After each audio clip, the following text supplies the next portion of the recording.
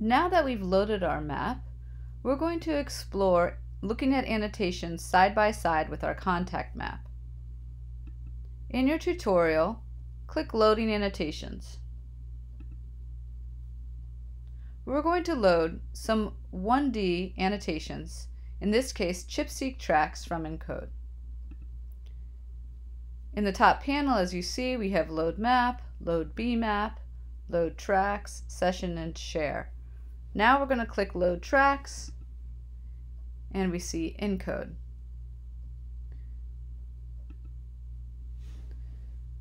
This takes a while to populate because there are tens of thousands of tracks from Encode, but once it's populated one time, after that it will be cached and it will come up very quickly.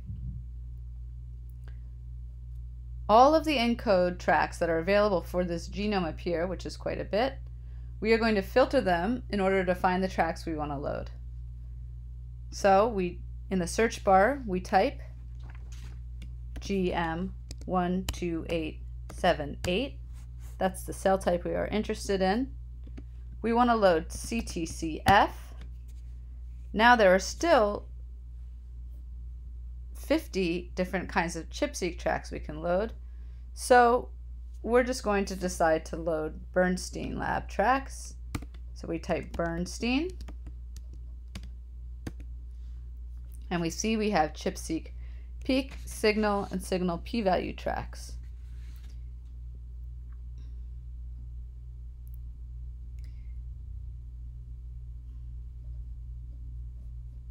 If we go to the second tab, we see some more. Conservative IDR thresholded peaks, peaks in background, IDR.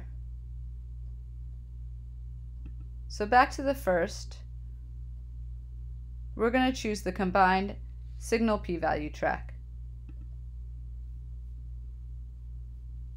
We click that track and we click OK. Now we click Load Tracks, Encode again. This time, instead of CTCF, we're going to do a different histone mark, H3 K36 ME3. Once again, we're going to use the signal p-value track and click OK.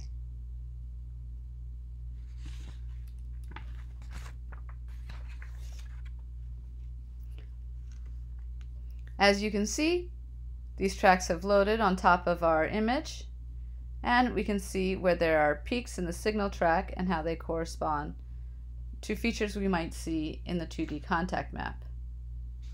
We can edit their appearance by looking at this gear icon. So, for example, we can set the track color. I'm going to make it green. We can also set the track name.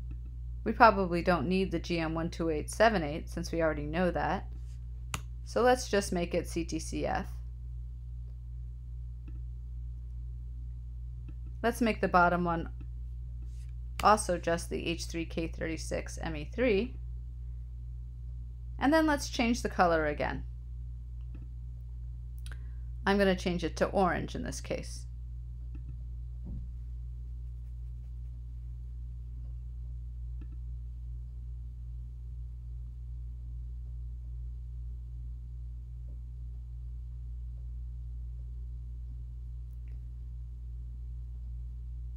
Now we can load 2D annotations. Again, click Load Tracks and Encode. As you can see, the menu comes up much more quickly. We are interested in two-dimensional annotations, but these are also stored in Encode as BedPE tracks. So let's look for domains. GM12878 domains. And what we see is the topologically associated domains from exactly this replicate, the combined biological and technical replicates for GM12878. So click that and click OK. As you can see, these appear as yellow boxes along the diagonal. These were called by the algorithm Arrowhead on this map. Let's also load the peaks. Go to Load Tracks, Encode, GM12878, Long Range Chromatin Interactions. So this is the word that they use in encode to describe the peaks. Clicking on the combined replicate, this is with all of the bioreplicates and all of the technical replicates, we click OK, and these appear as these cyan dots. Now, you can also edit the appearance of these 2D annotations. The way to do that is, again, with the hamburger icon or the 3 horizontal lines. You click that and click the 2D annotations button. Now what you see are the labels. You can turn them on and off with the eye.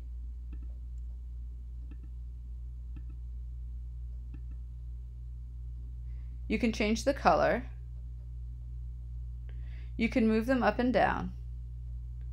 You might want to move them up and down if, for example, you had putative loop calls, one on top of the other, and you wanted to make sure that you were seeing if they were both calling the same thing. You would also be able to see that by turning on and off.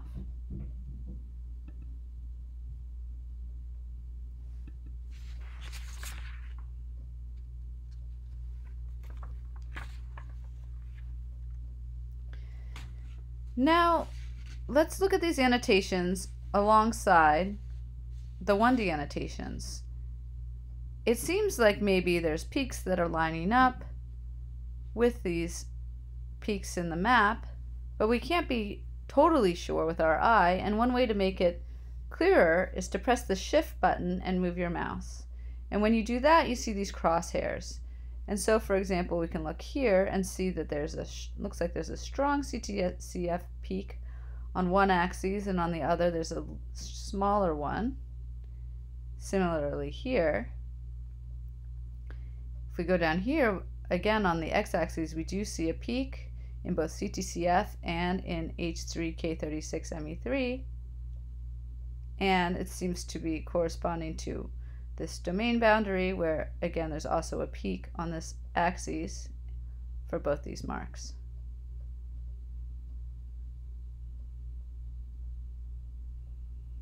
The fact that the CTCF peaks line up with the CTCF peaks, and the fact that the domain boundaries seem to line up with these histone marks, these were two key findings from our Cell 2014 paper. We actually made this discovery using Juicebox by exploring the data in just this way and noticing correlations, and then experimentally testing them by actually exhaustively looking quantitatively at all the data. We kept analyzing, and we were able to show that CTCF does appear to mediate loop formation, and that the domains are decorated by different epigenetic marks. And we showed this most conclusively in a follow-up paper from 2015. And if you scroll down, these are all the directions that I just talked you through. And at the very end, we have links to those two papers.